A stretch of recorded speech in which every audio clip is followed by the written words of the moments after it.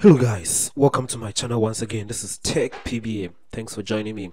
So in this video I'm going to take you through how to set up the scan to network folder on your Canon IR or image runner 2425i.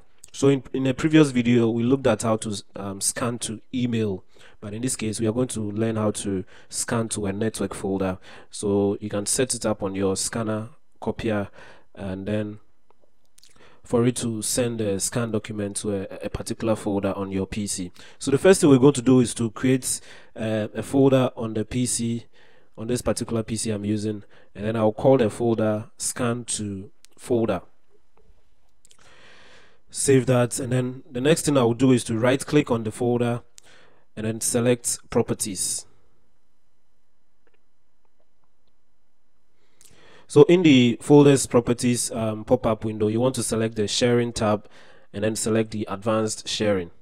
Select the share the folder, and then you can see the share name, which is the folder name. And then the next thing is to select the permissions, select everyone, and then we need to give it a read write permission. So select change and then select apply OK. Select apply OK also here. And then you can see the network path, that is the share path of the folder we just created. So that is the shared path that we are going to use on the scanner settings or the copier settings to set the scan to network folder up on the scanner.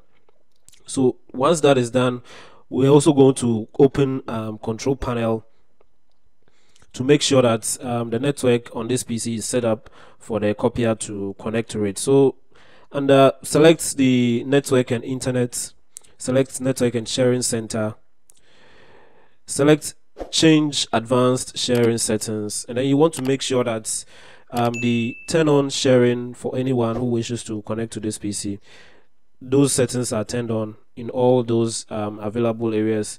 So for private network also, you want to make sure that the turn on network discovery, turn on file and printer sharing is also turned on. For guest and public, you want to also make sure that the network discovery and then file and printer sharing is also on. Save settings and then continue from there. The next thing we are going to do is to make sure that this PC can communicate with the photocopier machine. So open command prompt by typing CMD in the search box and then type in this type in ping space the IP address of the photocopier machine or the scanner or the copier space -T, and then we can, when you have a reply like this, it means your PC is able to communicate with the machine or the photocopier machine or the photocopier printer. So another test is to open a browser and then type in the IP address of the photocopier machine in the address bar, press enter. Once you see the username and password authentication page, you will know that your PC can definitely communicate with the printer or the copier. So on the copier, you want to log in as administrator, type the password of the administrator, and then press OK, and then press on the login. Next thing is to tap on scan and send, tap on address book, tap register or edit, tap register new destination, and then tap on the file option on the left. You want to select, I always like to select the address list, so I'll select address list 2 and give it a name. I'll call it scan to folder. This is just a general name or a basic name for the whole process. So scan to folder, tap OK, and then tap next. So you're going to need to fill these boxes up. The host name is the host name of the computer the scanner or the copier will be scanning documents onto. So the host name in my case is the GM-Tech PBA, as you can see there. The folder path is what we saw on the properties page or the sharing tab of the properties page of the folder we created on the PC. So you can confirm on your PC and type it exactly as it is there in this box. So in my case it's //GM-Tech PBA scan to folder, which is the folder name. Tap OK, and then in the username you want to tap or you want to type the username of a user account on your PC.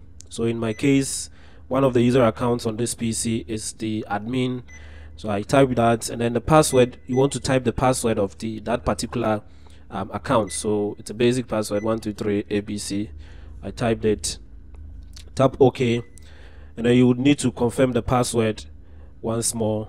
So confirm it, tap OK, and then the next thing you want to do is to tap search host. So type the host name of the PC, tap OK, and then tap start searching. The copier or the machine should be able to detect your PC. In my case, it detected it. It should always be able to detect it. Tap on it, and then you will see the shared folders on that particular PC. So the folder we are looking at is the scan to folder. Tap on it to open it, and then tap OK. Go ahead and then tap the check connection, and then the connection to the server was successful. Should be the message you get. Tap OK again to save the whole settings.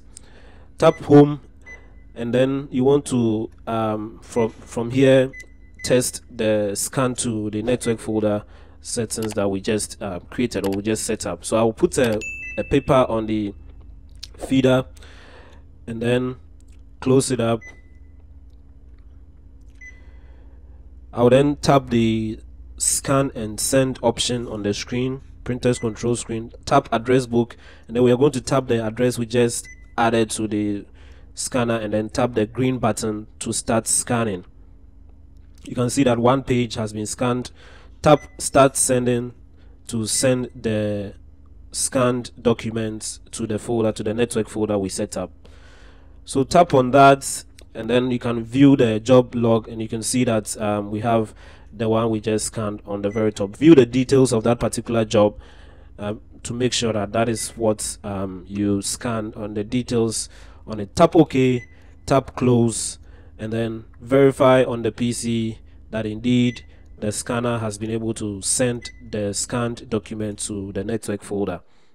So back on the PC, let's go ahead and then open the folder, scan to folder, open it up, and then you can see that the document indeed was sent to this particular folder on this PC, and it gave it the name, used the date, the time of the day we scanned the documents as the file name of that particular file. The positioning of the whole thing could be, or it leaves a lot to be desired, but I'm sure it's just about how you position the paper on the feeder.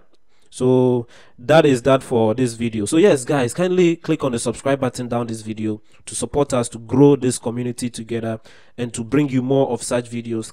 Click the like button if this was helpful, share the video, turn on notifications for all, and then I'll see you guys in another video. Thank you, bye.